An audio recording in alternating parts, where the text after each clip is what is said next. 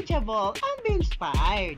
Ako nga pala si Teacher Beth, ang iyong mga kasama sa iyong pagkatuto. At kung bago ka pa lang sa aking channel, huwag mo munang kalimutang mag-like at mag-subscribe para ma-update ka sa mga panibago kong videos na na-upload. Tuloy sa panonood!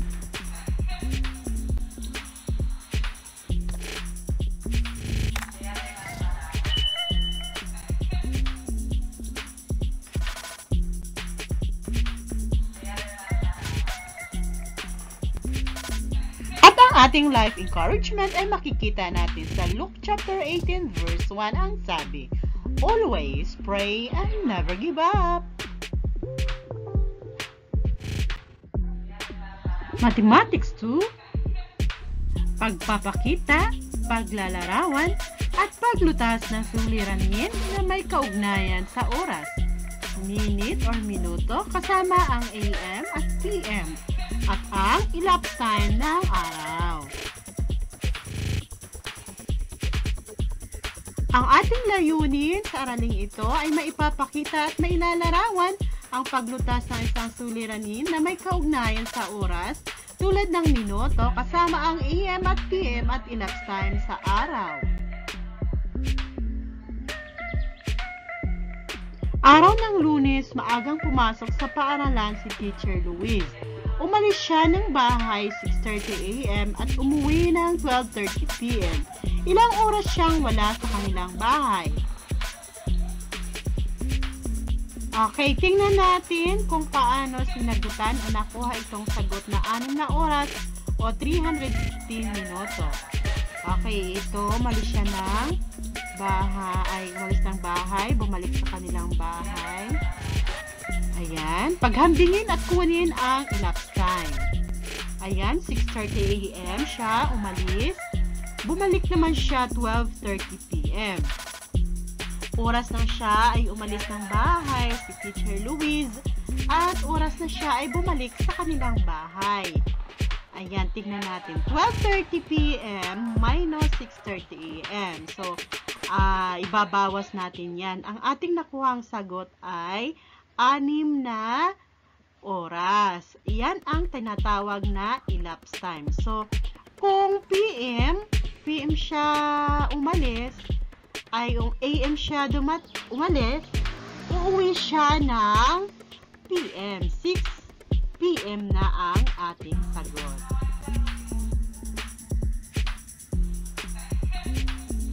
Tandaan, paghambingin ang dalawang magkaibang oras upang matukoy ang kanilang pagkakaiba o difference. Ang difference ng dalawang magkaibang oras ay tinatawag na elapsed time. Ang isang oras ay may katumbas na 60 minutes o 60 minuto. Halimbawa, ang mama ni Gian ay nang ibang bansa para magtrabaho. Noong Abril 27 noong 2019 at bumalik ng Pilipinas noong April 17, 2021. Ilang taon at araw ang mama ni Gian sa ibang bansa?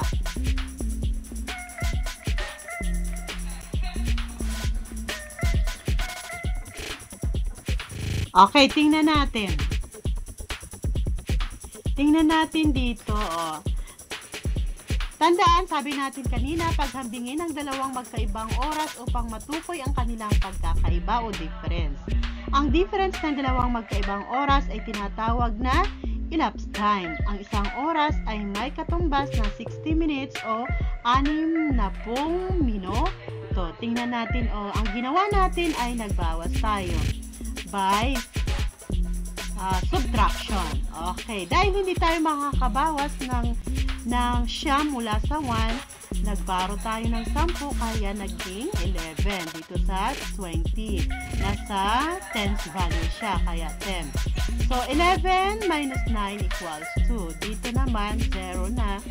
So, ang araw naman, 17 minus 11 or 7 minus 1 equals 6. 1 minus 1 equals 0. So, ang ating sagot ay 6 na araw at 2 taon na malagi o nagtrabaho ang nanay ni Gian sa ibang bansa.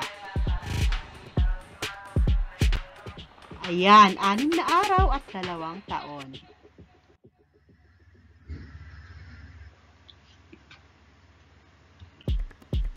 Pangatlong halimbawa, nakatakdang maglaro ng basketball sina Ron, Arnel, Noel, Rick at Jessie sa ika-4 ng hapon. Pagkatapos ng kanilang klase, dumating sila sa basketball court 15 minuto bago ang nakatakdang oras ng kanilang paglalaro. Ilang minuto ang kanilang kailangang hintayin bago magsimula ang kanilang paglalaro. Ay ang tinatawag na Polias 4-step process. Pero bago natin naalamin ano ito, ipakilala natin muna si George Polias.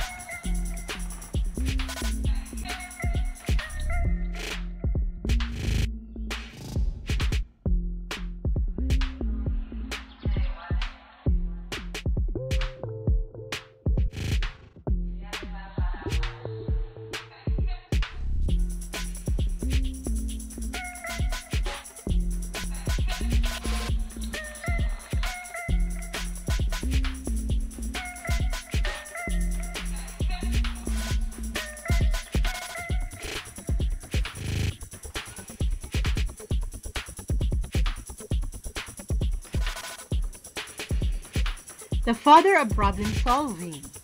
Nearly 100 years ago, a man named George Polias designed a 4-step method to solve all kinds of problems.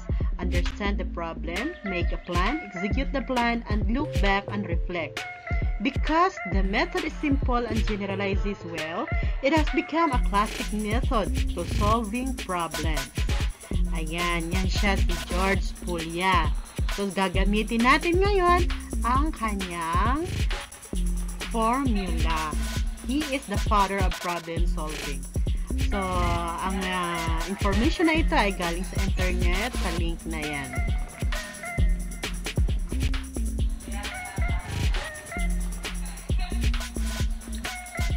So, step 1, unawain ang sitwasyon or understand the problem. Ano ang tanong sa suliranin? Ayan. Ang oras sa minuto bago magsimula ang nakatakdang laro. Kung ano yung tinatanong. Ang ating sagot naman ay 15 minuto bago ang tinakdang oras na paglalaro. O ika-4 ng hapon na nakatakdang oras ng paglalaro. So, ayan. Ano ang mga datos? Pangalawa. Plano o devise a plan. So, ayan.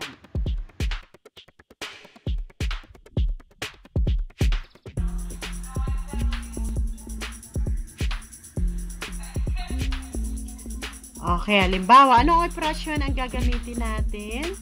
Pagbabawas o subtraction. Ano ang pamilyang pangungusap? 4 na or 4 p.m. minus 3 o'clock and 45 minutes p.m. equals n. Ayan ang ating bilang pangungusap o number sentence.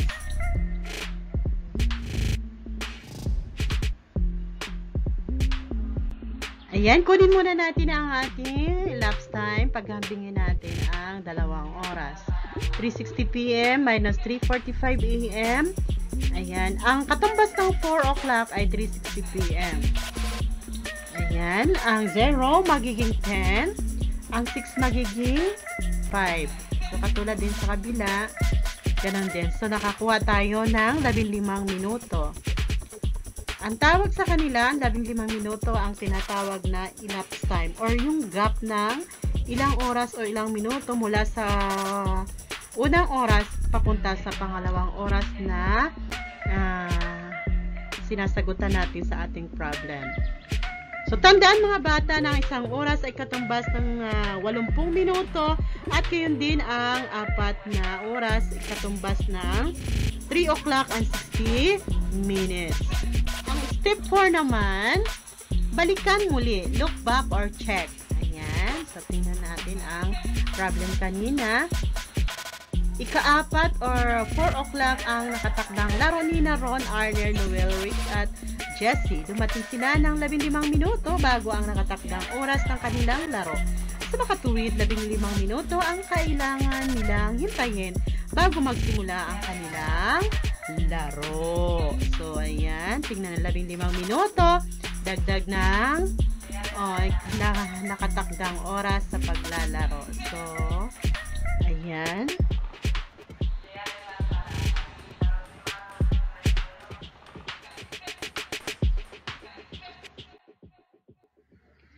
Tandaan na sa paglutas ng suliranin na may kaugnayan sa oras gamit ang pagkuha ng elapsed time at kalendaryo, mahalagang unawain ang suliranin at tukuyin kung ano ang tanong sa suliranin.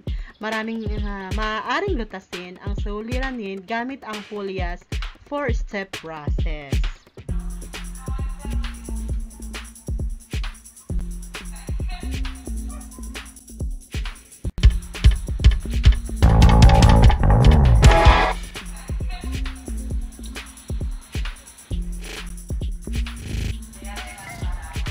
Subukan naman natin. Basahin at turuwaing mabuti ang suliranin, sagutin ang mga tanong, at isulat ang iyong sagutang papel ang mga sagot. Okay, umalis ng bahay ang magkapatid na Eman at Ethan ng ika-4 ng hapon upang manood ng palabas sa plaza. Nakauwi sila ng bahay 15 minuto makalipas ang ika-5 ng hapon. Ilang minuto ang inilagi ng magkapatid sa panonood ng palabas? Ano ang tanong sa suliranin? Okay, ilang minuto ang ilagi ng magkapatid sa panunood sa plaza? Yan ang ating sagot. Pangalawa, basahin maigi ang problem.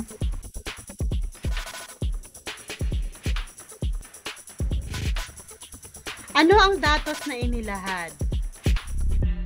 Ayan ang ating mga sagot. So, tingnan maigi para kung ikaw na ang sasagot, madali mo na lang makukuha ang sagot. Okay, pangatlo, ano ang operasyon ang gagamitin? Subtraction ang gagamitin.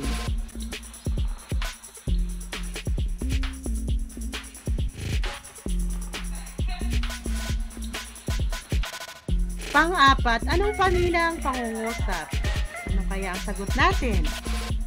Ayan, 5:15 minus 4 o'clock equals 10. So, ayan ang ating sagot.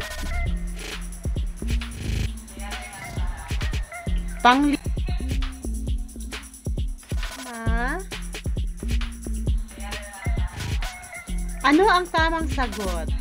Ano kaya ang tamang sagot doon? Ang sagot natin ay ibawas natin ang sa 5:15, 5 o'clock and 15 minutes minus 4 o'clock equals 1:15. 1 oras at 15 minuto. Yun ang ating sagot sa problem na ibinigay. Okay, 1 oras at 15 minuto.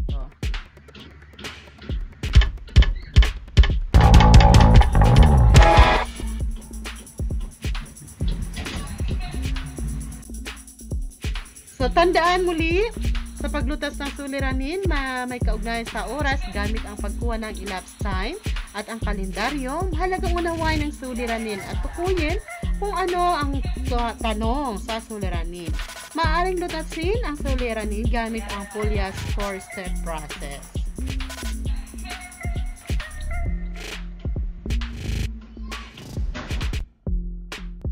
So, tandaan muli, sa paglutas ng suliranin, may kaugnayan sa oras gamit ang pagkuha ng elapsed time at ang kalendaryo. Mahalagang unawain ng suliranin at tukuyin kung ano ang tanong sa suliranin.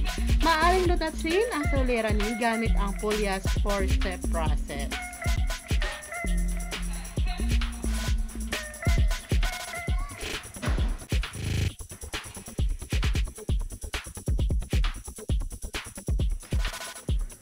Salamat sa panunood. Sana may natutunan tayo sa ating napag-aralan ngayong araw na ito. At ako nga pala si Teacher Beth, ang iyong nakasama sa iyong pagkatuto. God bless. Maingay ang paligid, may mga bata. Salamat sa panonood. Di natin yan maiwasan. God bless. Magandang araw. Ako nga pala si Teacher Beth, ang iyong makakasama sa iyong pagkatuto. Pero bago yan, mayroon lamang akong life encouragement verse na i-share sa inyo na ang sabi, Lord, help me to trust you even through the unexpected twists and turns of my life. Huwag mo rin kalimutang mag-like at mag-subscribe para manonotify po kayo sa lahat ng mga videos na aking na-upload. Ang ating topic ngayon, ang ating subject ay mathematics. Ang ating topic, illustrating multiplication as repeated addition.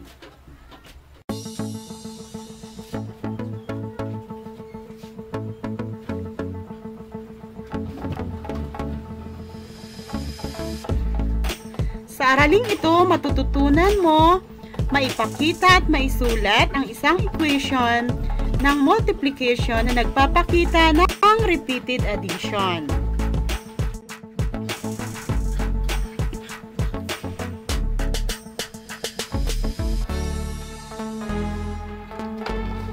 Okay, tingnan natin ang mga larawan. Ano ang masasabi mo tungkol dito?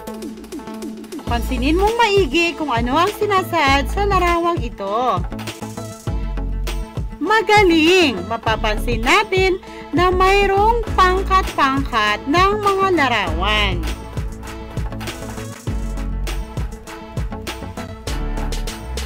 Ngayong araw na ito, pag-aaralan natin ang tinatawag na repeated addition. Ano yung repeated addition? What is repeated addition? Ang repeated addition, ito ang multiplication as a group of objects. Ayan, so ang repeated addition is also known as multiplication. If the same number is repeated, then in short, we can write that in the form of multiplication. Kung paulit-ulit ang bilang na nakikita natin, tinatawag itong multiplication. So dito, sa multiplication is repeated addition. Arrows can be used to show that multiplication is repeated addition.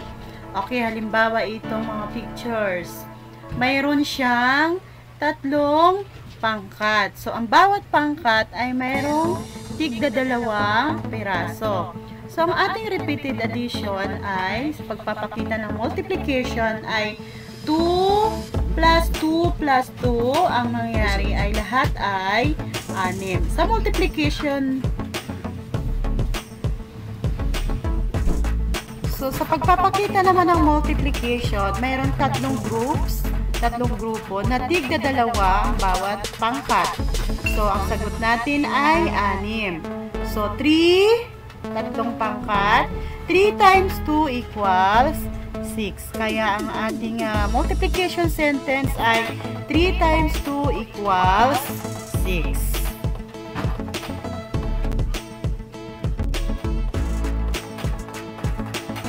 Ang pangalawang halimbawa naman ay 4 na pangkat ng 6. Ang repeated addition nga ay 6 plus 6 plus 6 plus 6 equals 24. Ang multiplication sentence naman ay 4 times 6 equals 24. Panoorin natin ang isang video.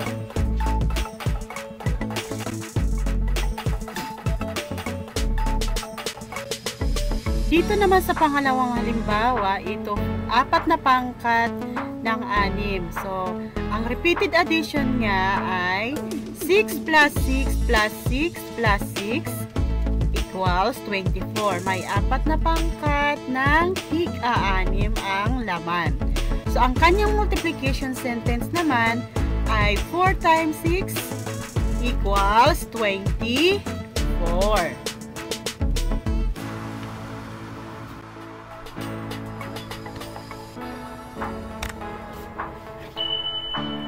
Sa pangatlong halimbawa, mayroon tayong tatlong pangkat. Ang bawat pangkat ay mayroong 8 pirasong mansanas. Na pangkat na mayroong repeated addition dito, pirasong mansanas.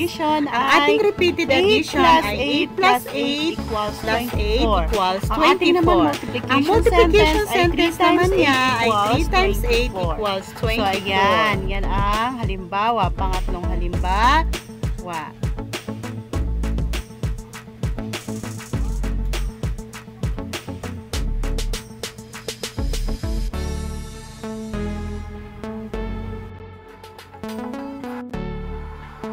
Okay, narito pa ang isang halimbawa. Ang multiplication sentence ay 4 times 9 equals, ano yung sagot natin? Makikita natin ito sa repeated addition. So, ang ating repeated addition ay 4 na pirasong tig-siyam, 9 plus 9 plus 9 plus 9 equals 36. So, ayan. Lagi mong tatandaan,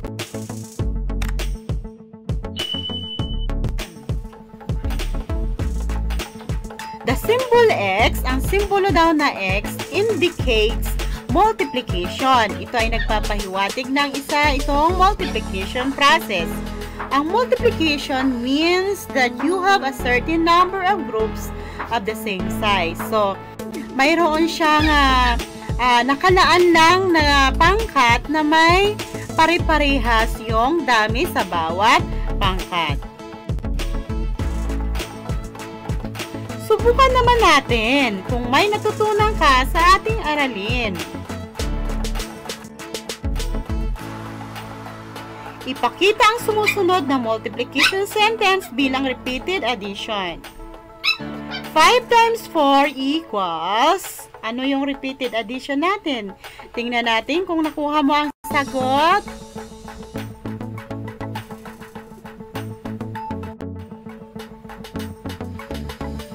4 plus 4 plus 4 plus 4 plus 4 equals 20. Magaling kung nasundan mo ang tamang sagot. Okay, next. 5 times 9 equals. Ano kaya ang ating sagot? Ang ating sagot ay 9 plus 9 plus 9 plus 9 plus 9 equals 45. Ang 7 times 6 naman equals, sa repeated addition, paano ito pinapakita?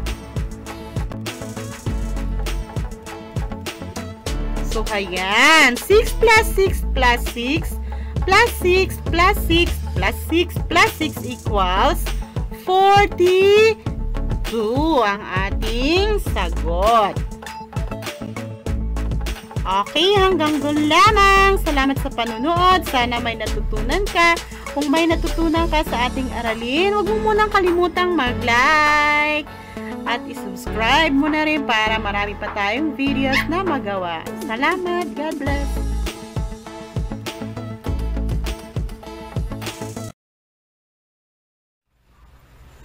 Magandang araw! Ako nga pala si Teacher Beth, ang iyong makakasama sa iyong pagkatuto. Pero bago yan, mayroon lamang akong life encouragement verse na i-share sa inyo na ang sabi, Lord, help me to trust you even through the unexpected twists and turns of my life. Huwag mo rin kalimutang mag-like at mag-subscribe para manonotify po kayo sa lahat ng mga videos na aking na-upload. Ang ating topic ngayon, ang ating subject ay mathematics. Ang ating topic, treating multiplication as repeated addition.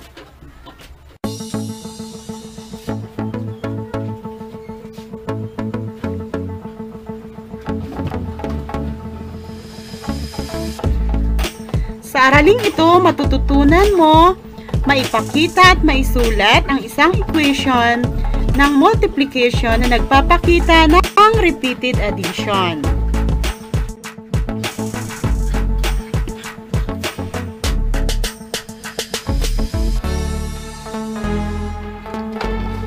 Okay, tingnan natin ang mga larawan. Ano ang masasabi mo tungkol dito? Pansinin mong maigi kung ano ang sinasaad sa larawang ito. Magaling! Mapapansin natin na mayroong pangkat-pangkat ng mga larawan.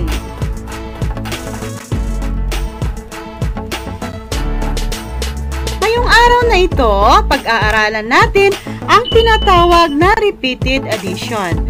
Ano yung repeated addition? What is repeated addition?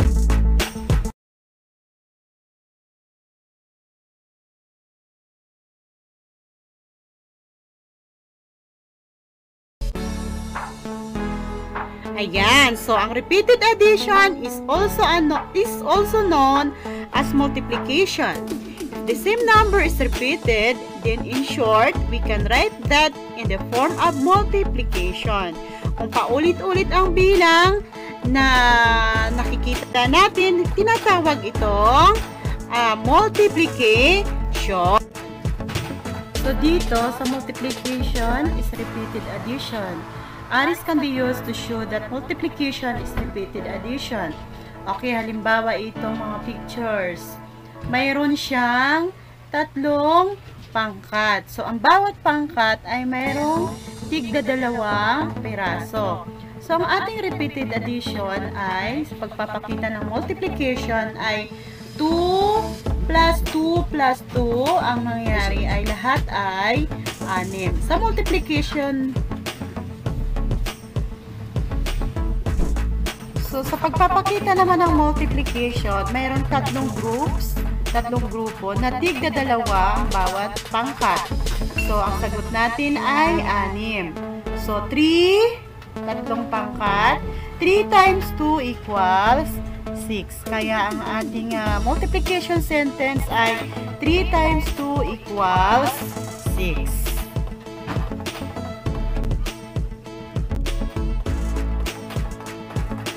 Ang pangalawang halimbawa naman ay 4 na pangkat ng 6. Ang repeated addition nga ay 6 plus 6 plus 6 plus 6 equals 24. Ang multiplication sentence naman ay 4 times 6 equals 24.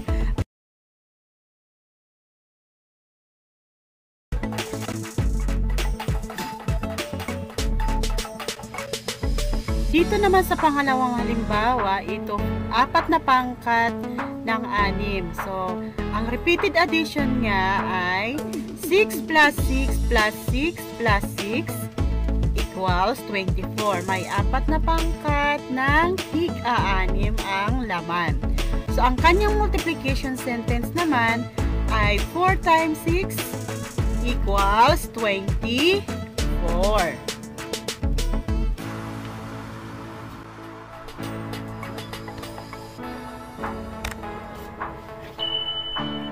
Sa pangatlong halimbawa, mapapansin natin mayroon ng tatlong pangkat.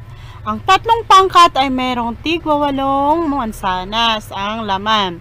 So, ang ating repeated addition ay 8 plus 8 plus 8 equals 24. So, ang ating multiplication sentence naman ay 3 times 8 equals 24. 4 na pirasong tig-siyam, 9 plus 9 plus 9 plus 9 equals 36. So, ayan. Lagi mong tatandaan,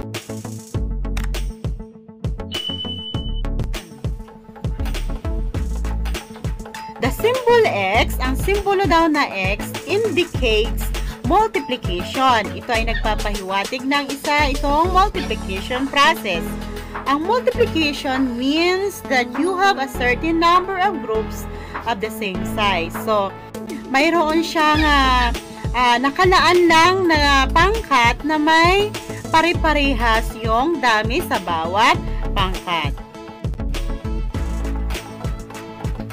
Subukan naman natin kung may natutunan ka sa ating aralin.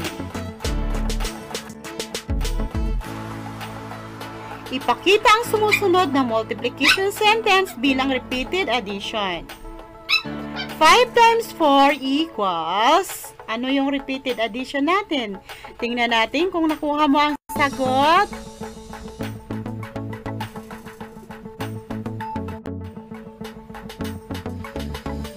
4 plus 4 plus 4 plus 4 plus 4 equals 20. Magaling kung nasundan mo ang tamang sagot. Okay, next. 5 times 9 equals. Ano kaya ang ating sagot? Ang ating sagot ay 9 plus 9 plus 9 plus 9 plus 9 equals 45. Ang 7 times 6 naman equals, sa repeated addition, paano ito pinapakita? So, ayan. 6 plus 6 plus 6 plus 6 plus 6 plus 6 plus 6 equals 42 ang ating sagot. Okay, hanggang doon lamang. Salamat sa panunood. Sana may natutunan ka. Kung may natutunan ka sa ating aralin, huwag mo munang kalimutang mag-like at i-subscribe mo na rin para marami pa tayong videos na magawa. Salamat. God bless.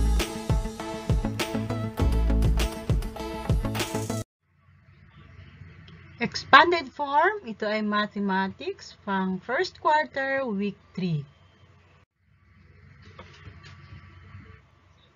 Kung bago ka pa lang sa aking channel, huwag mo munang kalimutang mag-like at mag-subscribe para ma-update po kayo sa mga panibago kong videos na na-upload.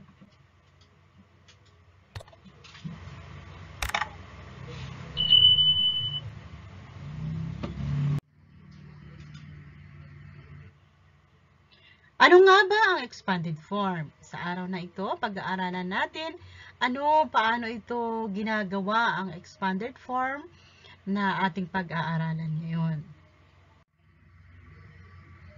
Ang expanded form ay nagpapakita ng tiyak na halaga o value ng bawat digit sa isang bilang na ilalarawan ng maayos ang mga bilang na may 3 digits dahil sa expanded form. Ang expanded form ay nakakatulong sa mabilis na pagbasa at pagsulat ng mga bilang. Tandaan natin, ha? Ang layunin natin sa ating aralin ay mailarawan o nailalarawan at naisusulat ang mga numerals na may 3 digits sa pamamagitan ng expanded form. Okay, magbigay tayo ng halimbawa, 183. Paano ito i-expand? Paano ito pinapalawak pa? Okay, ayan. Halimbawa, ito yung mga counters. Ito yung counters natin. Ayan. May sampuan. Ay daanan. Ayan, dagdagan natin 8 sampuan. 80 at saka 3. So, ang sagot natin ay 183.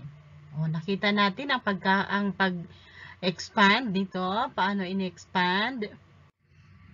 So, ayan. Pangalawa, 4,245.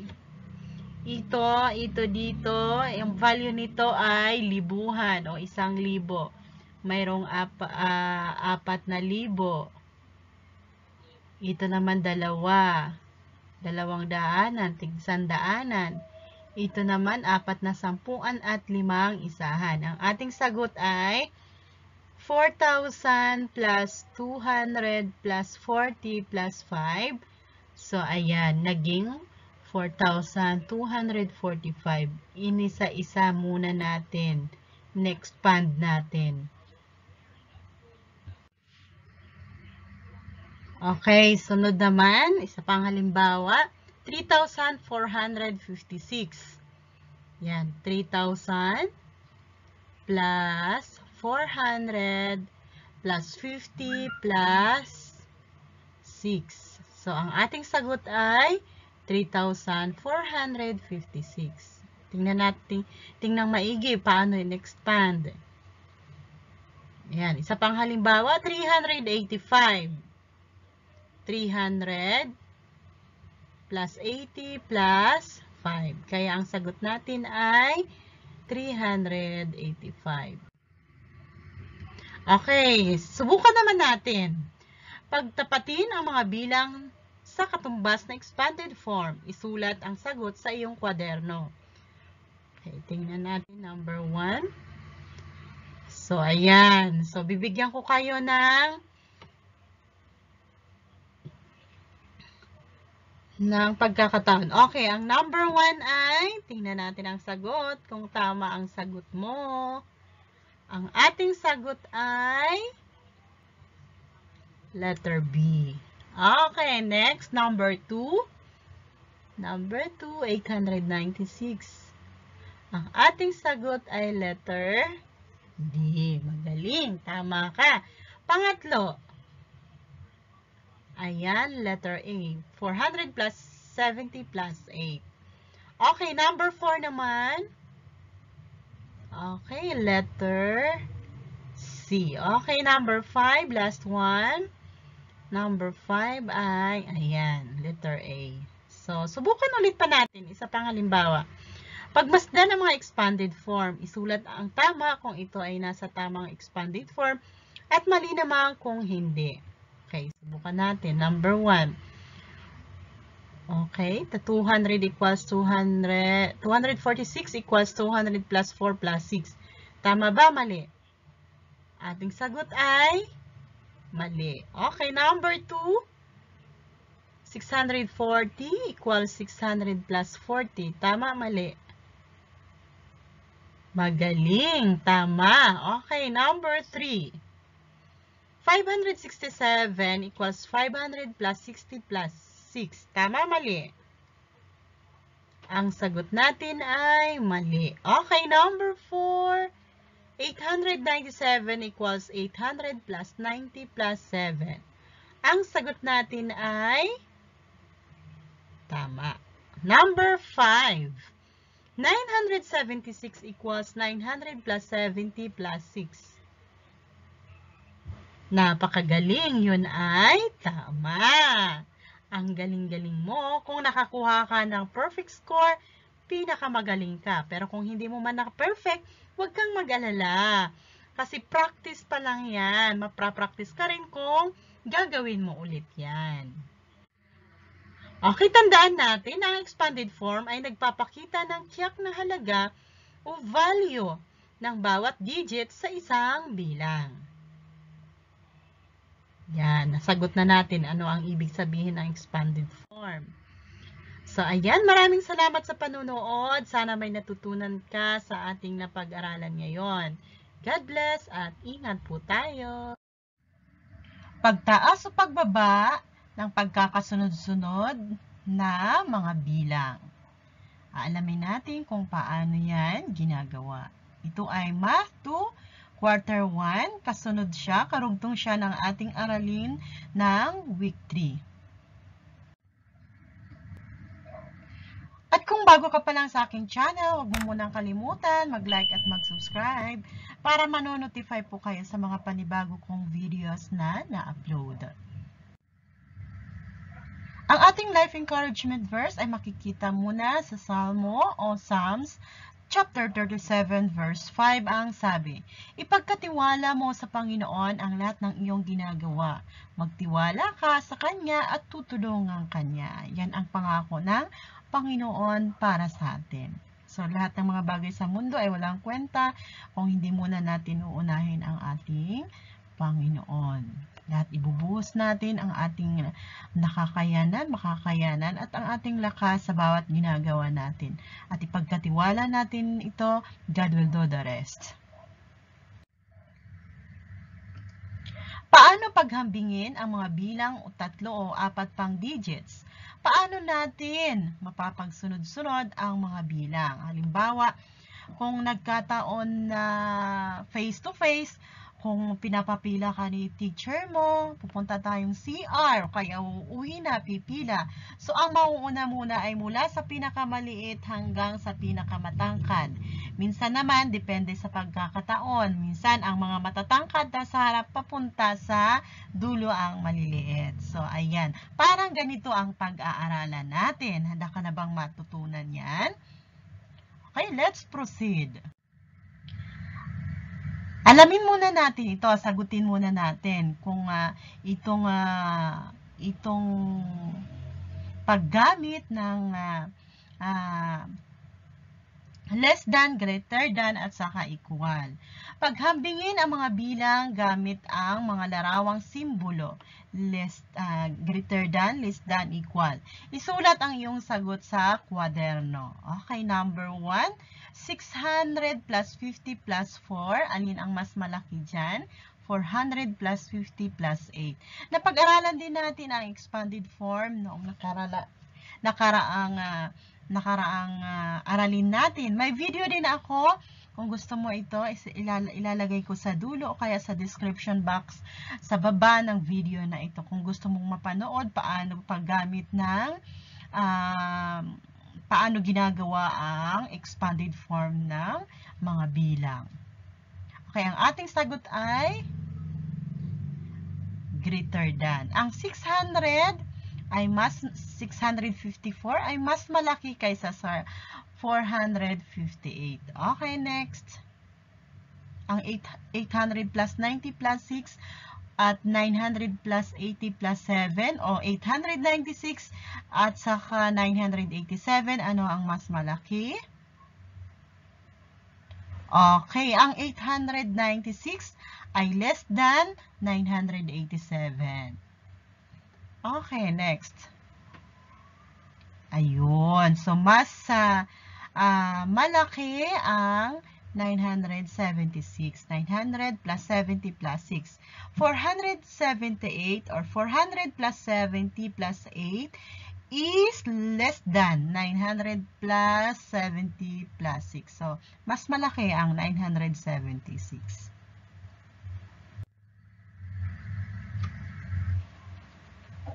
So, sa araling ito, titingnan natin kung paano ang pagkakasunod-sunod ng mga bilang mula sa pinakamataas hanggang sa pinakamababa o pinakamalaki hanggang sa pinakamaliit. Depende sa hinihingi. Okay, tingnan natin ang chart na ito.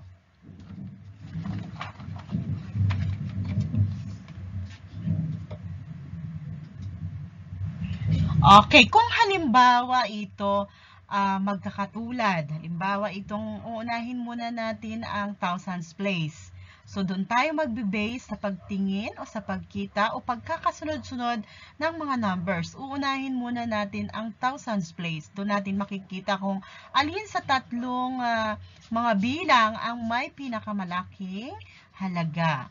Okay, tingnan natin. So, ayan, sa thousands place. Pare-parehas sila.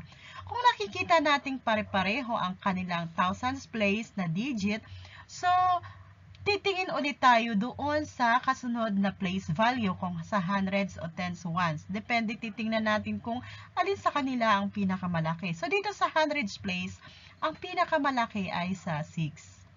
Ayan. So, ngayon, makikita na natin, ang hinahanap natin ay mula pinakamalaki hanggang sa pinakamaliit. So, iaayos naman natin mula pinakamalaki hanggang pinakamaliit. Pero, depende yon sa hinihingi. Okay, tingnan natin ang ating sagot.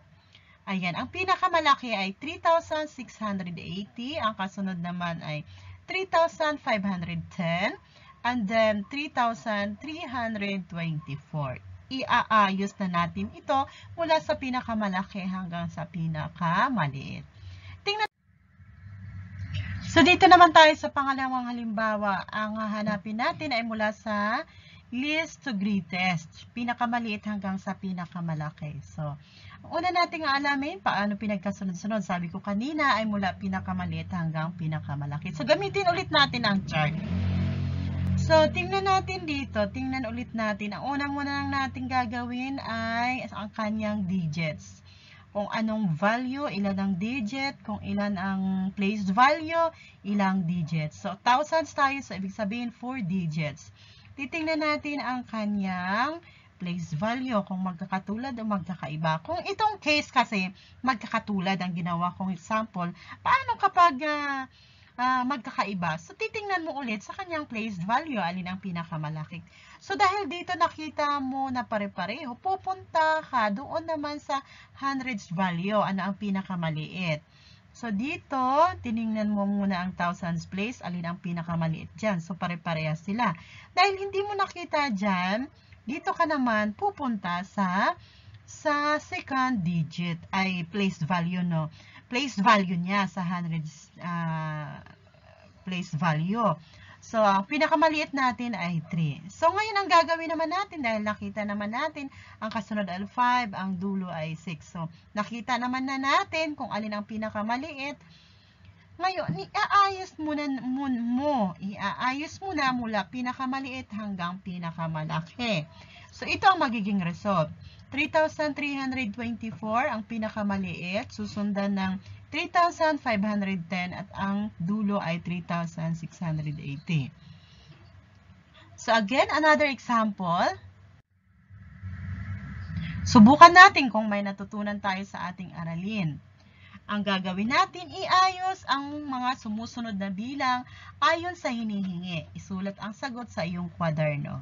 Okay, number 1. Number 1, 5,429. Tapos, 5,340. And then, 5,234. Ang ayos natin ay mula pinakamaliit hanggang pinakamalaki. Ano kaya ang iyong sagot? Magaling! Ang ating sagot ay, yan, 5,234 muna, 5,340, and then 5,429. Number 2 naman. Mula pinakamalaki hanggang pinakamaliit. 5,808, 5,800, 5,430. So, ang ating sagot ay 5,000 muna mauna, 808, and then 5,800, and 5,430. Number 3. Ayan, mula least to greatest, mula maliit hanggang malaki. So, ito ay 3 digits only. 456, 467, 465. Ating sagot ay 456. Kasunod ay 467, and then 467. 65, 67. Okay, next. Ayan. Least to greatest. 9,123, 9,120, 8,670. Ang ating sagot ay ayan, 8,670. Next is 9,120. And last is 9,123. Mula kasi maliit hanggang malaki. Papuntang malaki. Okay, last one, number 5. 9,876, 9,678, and 9,786. What you need to do is you will arrange it from greatest to least. Mataas hanggang maliit. Pinakamalaki hanggang pinakamaliit. So, ang ating sagot ay 9,876, 9,786, at saka 9,678. So, kung na-perfect mo, good job ka dyan. Ang galing. Pero kung hindi mo man na-perfect lahat, huwag kang mag-alala. Kasi magagawa mo rin yan. Practice makes permanent. So, ganyan. Tuloy-tuloy lang sa pagkatuto. Lagi nating tatandaan, mga bata, na ang mga bilang ay maaaring ayusin mula sa pinakamaliit or least to greatest or pinakamalaki, greatest to least. Depende sa kanilang place value o position. So, ayusin lang natin. Titingnang maigi. Sa ganitong paraan, makikita mo ang may pinakamalaking halaga o kaya naman pinakamaliit na halaga. Sana may natutunan ka sa ating aralin. Salamat sa panonood at pakikinig. God bless at mag-ingat po tayo. Properties of addition. Sa araw na ito, pag-aaralan natin ano yung mga properties of addition. May tinatawag na commutative property of addition, may associative property of addition, and identity or zero property of addition. Ang ating life encouragement ay mas mabuti ang pagtatapos kaysa sa simula. Ang pagiging matiisin ay mas mabuti kaysa sa pagiging mapagmataas. Yan ang ating life encouragement. At kung bago ka pa lang sa aking channel, huwag mo munang kalimutang mag-like at mag-subscribe para ma-update po kayo sa mga panibagong kong videos na na-upload.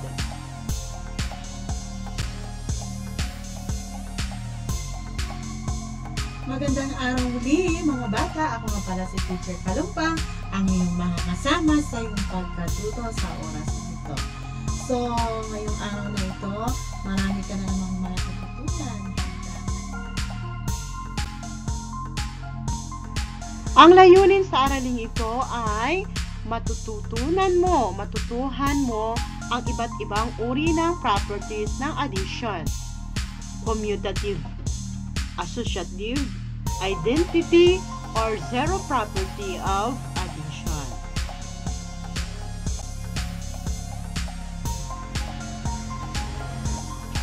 Aralin mo muna natin ano ang ibig sabihin ng commutative property of addition. Ang commutative property of addition says that changing the order of addends does not change the sum. So, kahit man pagbaliktarin, baguhin ang kanyang mga addends, hindi pa rin magbabago ang kanyang sagot o sum. Ayan. Halimbawa, 4 plus 7 equals 11. Kung babaguhin natin, 7 plus 4 equals 11. Wala siyang nagbago.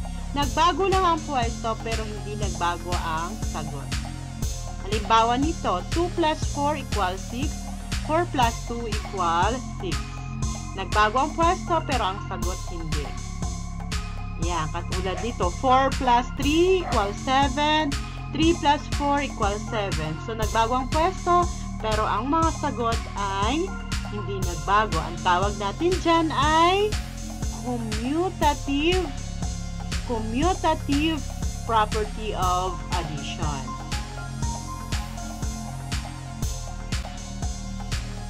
So, ang kasunod nating pag-aaralan ay associative property of addition. Ano nga ba ang associative property of addition?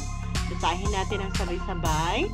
The associative property of addition says that changing the grouping of the addends does not change the sum. Okay, halimbawa nito, kahit baguhin man ang kanyang addends, ang tawag sa mga itong 4, 7, 2, ang tawag sa kanya ay addends. Ito namang 13, ang tawag sa kanya ay sum. Ito, kung pagdadagdag, makikita natin ang cross na sign. Ito naman ang tawag dito ng dalawang guhit ay equal sign. Ito, close parenthesis. Ito naman, open parenthesis. Tandaan natin ha, kahit mabago ang pagkaka-groupings niya gamit ang close and open parenthesis, hindi pa rin mababago ang sagot. Okay, tingnan natin. Ayan ang halimbawa. Ayan, isa pang halimbawa. 4 plus 1, 2, 3, 4, 5, 6, 7 plus 2 equals 13. Ayan. 4 plus 7 plus 2 equals 13. Walang pinagbago ang sagot. Parehas lang. Magkatulad lang. Naiba lang ng grouping. Gamit ang close and open parenthesis. Tandaan natin, ang tawag natin dito ay close and open. Ito, close. Ganyan. Ito naman, open parenthesis.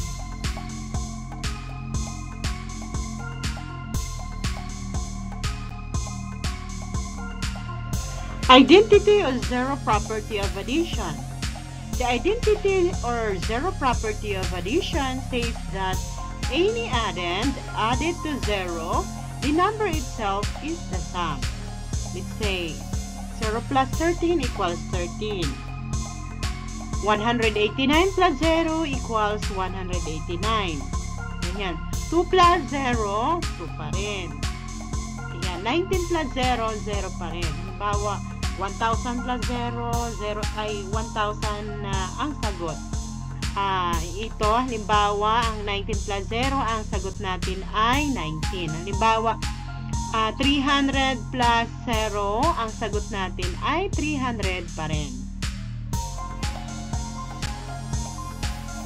Subukan naman natin kung may natutunan tayo sa ating aralin kung naalala natin ang pagkakaiba ng commutative property, associative at identity or zero property of addition. Okay, paano tutukuyin kung anong property of addition ang ipinakikita sa equation? Number 1, 42 plus 33, 33 plus 42. The answer is, tama ka, ang galing-galing mo, commutative property of addition. Number 2, 35 plus 0 equals 35. Ang ating sagot ay identity property of addition or zero property of addition. Number 3, 11 plus open parenthesis plus 5 close parenthesis, open parenthesis 11 plus 2 close parenthesis plus 5 equals 17. Ang ating sagot ay associative.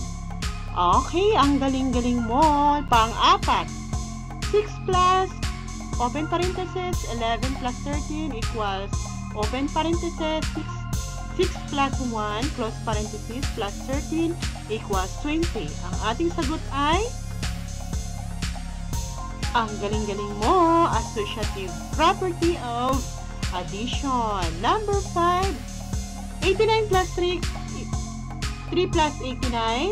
Ang ating sagot ay commutative. Okay, subukan ulit natin.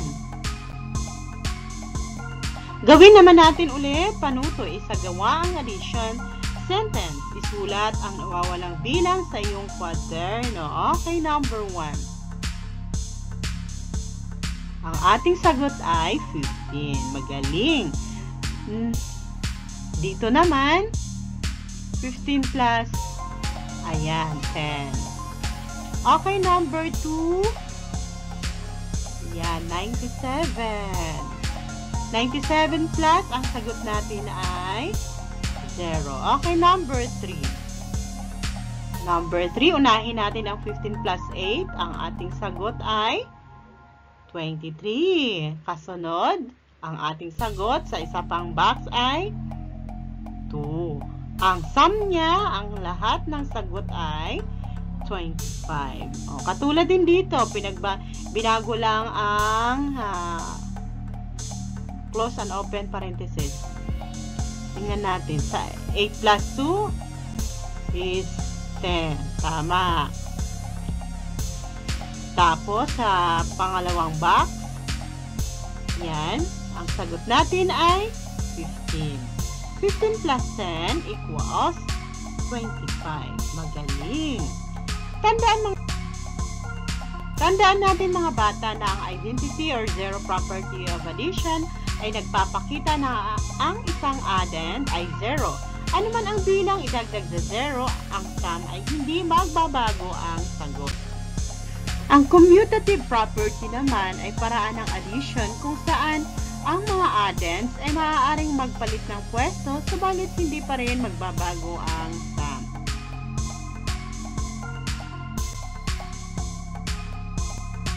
Ang associative property of addition naman ay binubuo ng 3 o marami pang addends na kung saan ang dalawang addends ay pinagpangkat sa pamamagitan ng close and open parenthesis, saka idinadagdag ang iba pang addends. Nagpapakita din ito na hindi maapektuhan ang sum. Okay, hanggang dun lang mga bata. Salamat sa panonood. Sana may natutunan kayo sa ating napag-aralan. Ako nga pala si Teacher Beth, ang iyong nakasama sa iyong pagkatuto. Kung di ka pa nag-subscribe, ay mag-subscribe ka na sa ating channel para ma-update ka sa mga panibagong videos. Thank you, God bless. Ingat po tayo.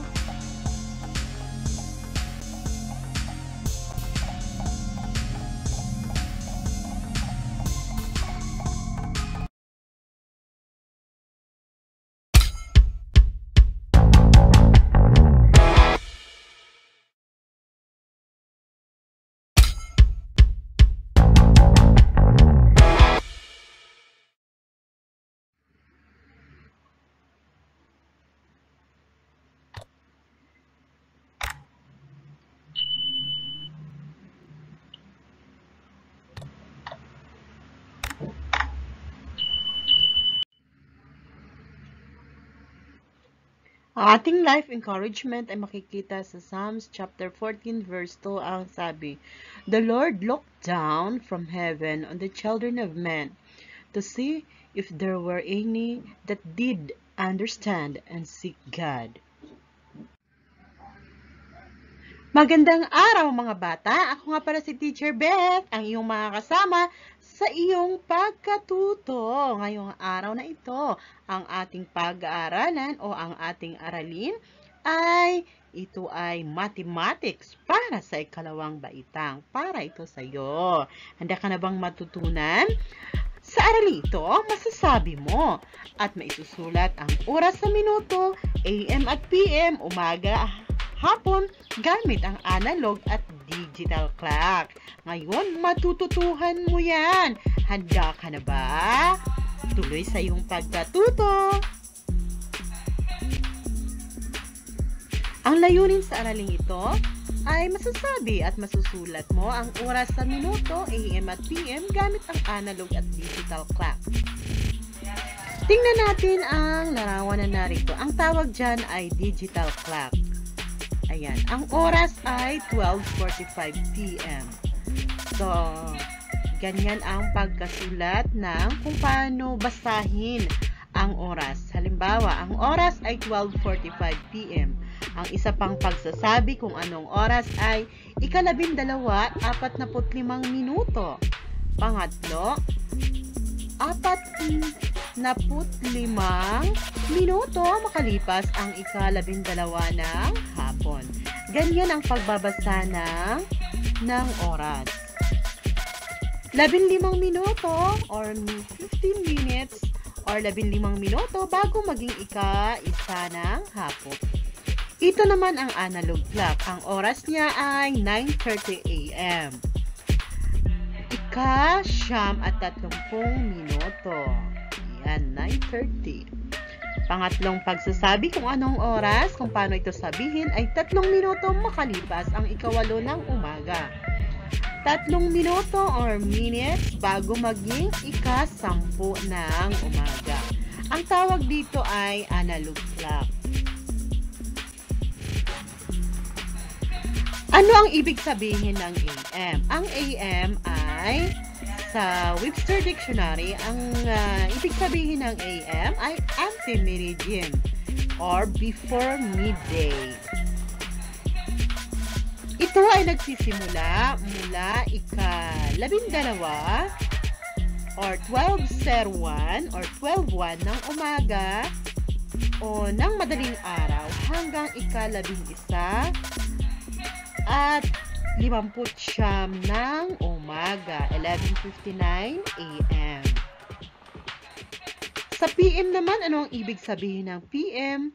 Ito ay post-meridian or after midday. Ito ay nagsisimula mula 12 at 1 ng hapon hanggang 11 at 59 ng gabi o 11:59. Yan ang ibig sabihin ng AM at PM. Yan ang kanilang pagkakaiba.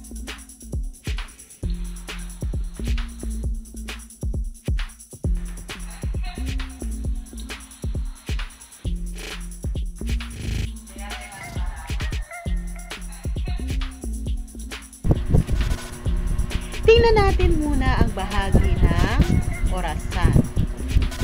Dito papapansin natin, ito ang tawag dito ay orasan.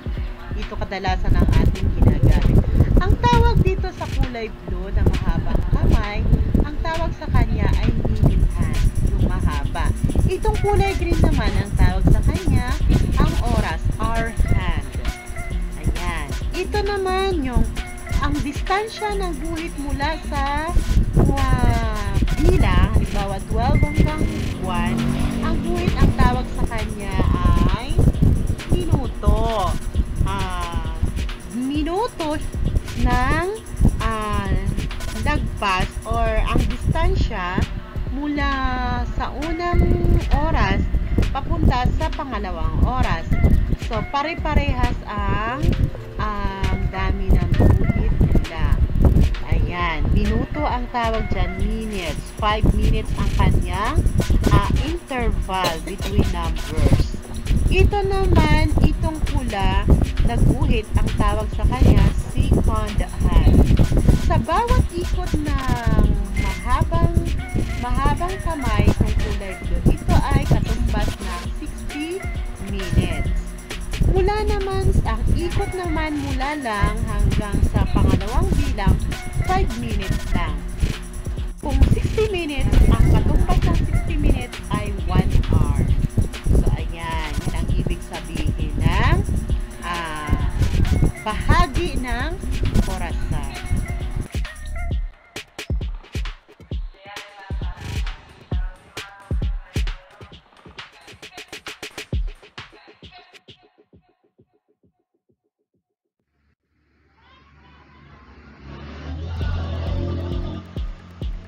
Yan, tingnan naman natin itong halimbawa. Ito ay 12:30 p.m. Ganyan ang pagbabasa. Pakinggan kung paano binabasa ang oras, 12:30 p.m. Ayan. Ang salita, paano sinasabi o sinasalita o binibigkas? 12:30 minuto ng hapon. Ay sapat, 30 minuto or minute or minuto ang makalipas ang 12 ng hapon. Makalipas ang 12 ng hapon.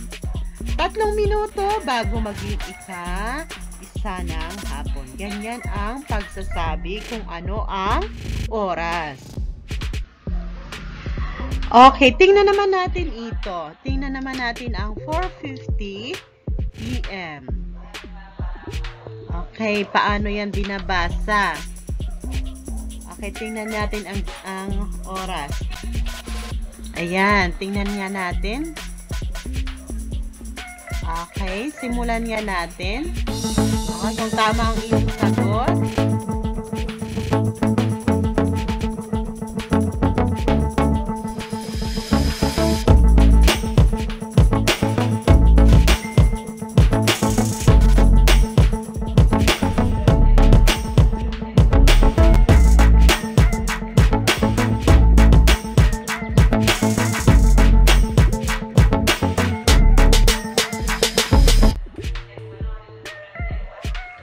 Ang ating sagot ay,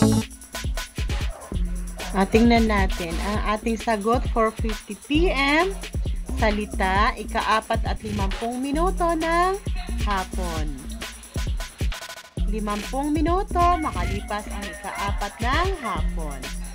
10 minuto bago maging 5 ng hapon. Yan ang sagot.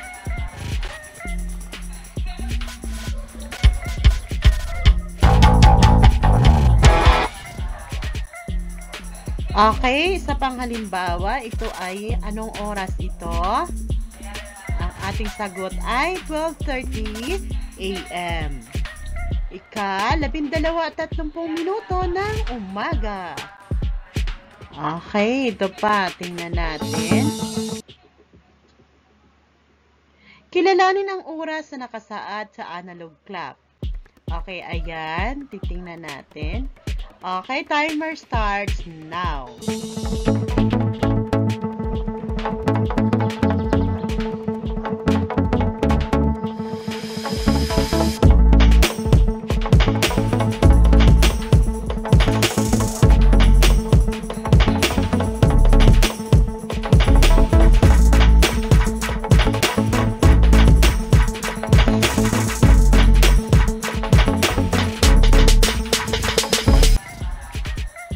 Okay, tingnan natin ang ating mga sagot kung tama kayo.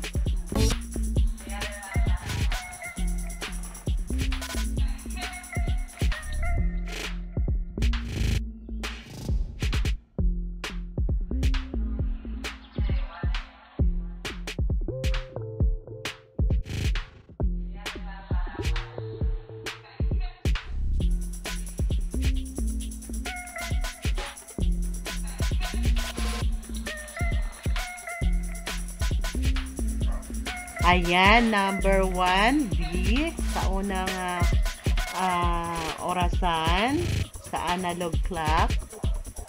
Kasunod D, kasunod E, at saka F, then C, A. Yan ang ating mga sagot.